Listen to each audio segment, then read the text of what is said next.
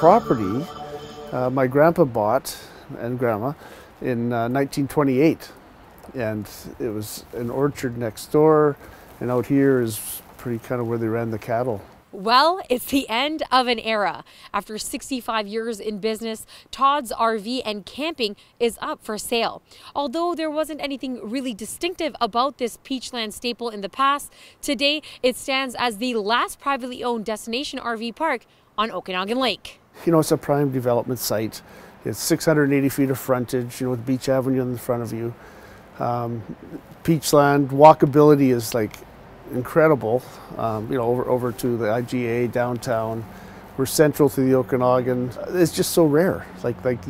There's not properties like this on Okanagan Lake anymore.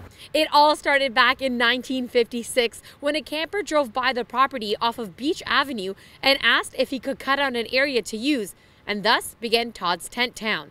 In the 90s, the family rebranded to Todd's RV and Camping, and to date, they have 60 RV and 18 tent sites available. The same people have been coming for up to 60 years.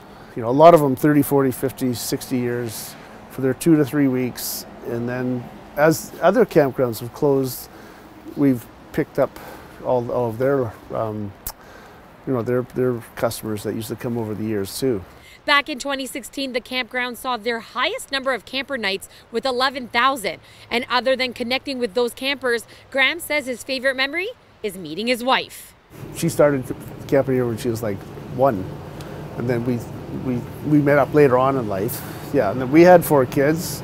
And then 2 of our kids married campers too. It'll be, you know, sad to see it go. But it comes to a point where you just, yeah, you have to do that. But no, there'll be some pretty upset feelings, you know.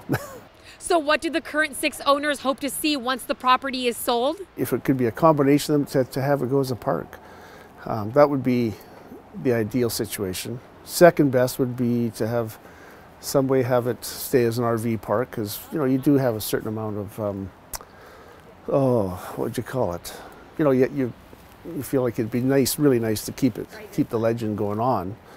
And then thirdly, a developer that would come in and do a nice job, not too squished, not, you know, just take advantage of the site and do a really, you know, high-class job. The property has been on sale for the past 3 years, and the 5 lots could be split up if need be.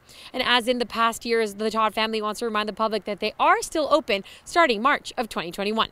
Sarita Patel, Castanet News, Peachland.